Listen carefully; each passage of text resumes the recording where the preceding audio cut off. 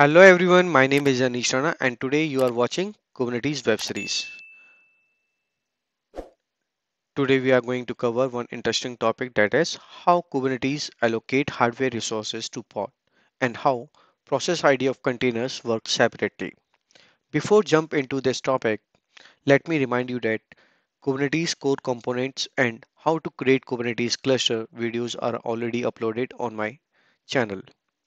If you have not watched those videos, then you may click on the I button just beside this. Subtitle for different languages such as English, French, Russian, and German is available for this video. As of now, we have understand that there are 8 components of Kubernetes cluster: API server, scheduler, etcd database, and controller. These are the master components.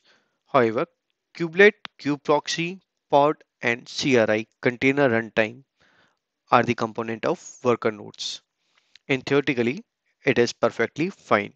But how these containers, which are running inside the pod, get the hardware resources and separate process ID and network IDs with other containers, right? So these are the questions: how these containers can access the hardware and how the pods process ID are separate to other pods. How these magic happen behind the curtain. Let me give you one hint here. Hardware resources are being managed by one of our core component of Linux kernel, that is Cgroup, and dedicated process ID are managed by namespace. This is also a Linux kernel core component. Kubernetes adopt this functionality into it. So this is Cgroup and this is namespace.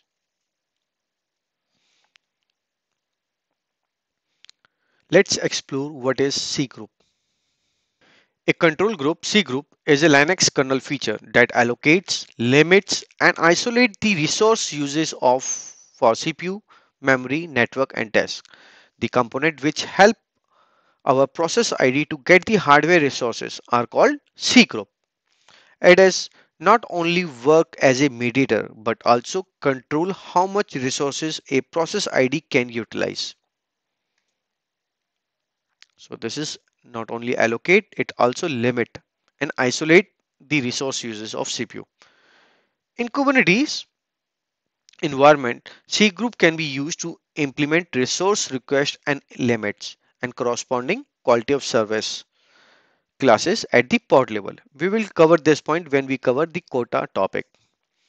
If we execute the command ls space sysfs, you will observe C group directory over there. Here it is. What we know is that we have a hardware and have a network adapter, CPU, RAM, and hard disk. Further, in Kubernetes, we also familiar with pod. Pod run the container. We also learned that there is a kubelet is an agent installed on all nodes in the Kubernetes cluster, right? This kubelet uses runtime, CRI. These are the container runtime that manage the lifecycle of container on physical or virtual machines. So we have different type of CRI: container D, runc, LXC, RKT, and CREO. In short, so this is my container D, and this is my Linux kernel, and this Linux kernel has the C group. It use network, CPU, RAM, and hard disk, right? In short, what we have learned that C group help us to provide the hardware resources. Next topic is namespace. This is also a core component of Linux kernel, as I said before. So now the question is, what is namespace? In Linux, namespace have been a part since 2002, and over the time, more namespaces have been added in the Linux kernel. So as you can see here, more, it means we have more namespaces, not one. Container supports namespace added in 2013. This is the reason namespace is vital to know about it. With the help of namespaces, we can partition kernel resources, which means that one process can see one set of resources and the other process one set of resources only. We can say that it isolates the process from each other. There are different type of namespaces such as user, MNT, UTS, IPC, PID and net. PID is process ID, net is for networking. Okay. So let's suppose every Linux kernel, the first process ID is 1 here. So let's suppose that we have 3 containers running under process 4, 51, 52 and 53. One container process cannot see the other container processes.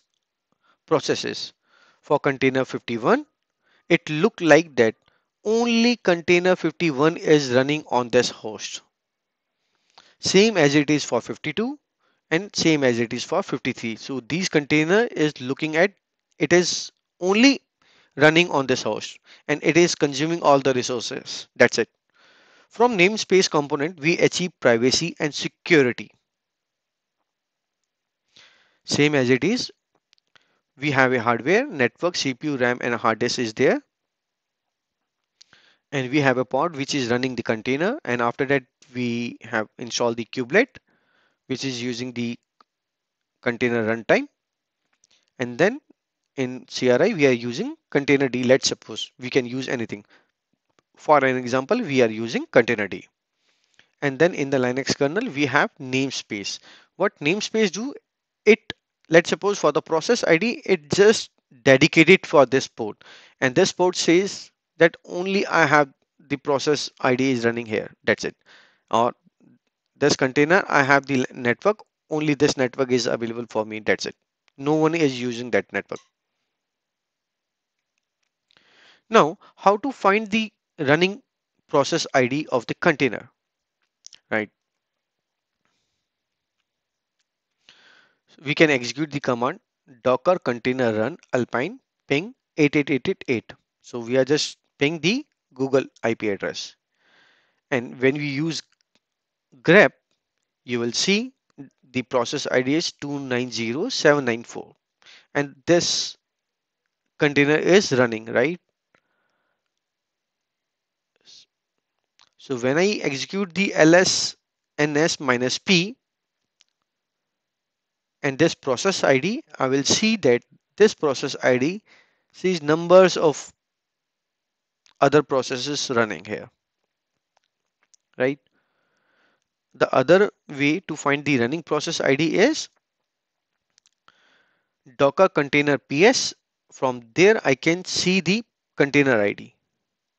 And after that, I can execute the command docker inspect container ID grep process ID. I will see the process ID of this 290794. As you can see here that these are the same, right? And here, as I said that there are multiple number of namespace available in the Linux kernel and the same thing is using Kubernetes and Docker. So as you can see here that these are the namespaces that is separated for other container. Net, MNT, IPC, UTC, user, process ID, C group. So these are the different namespaces available here. So now I hope that you understand that what is the meaning of C group and namespaces and how these resources are allocated to the container or pod.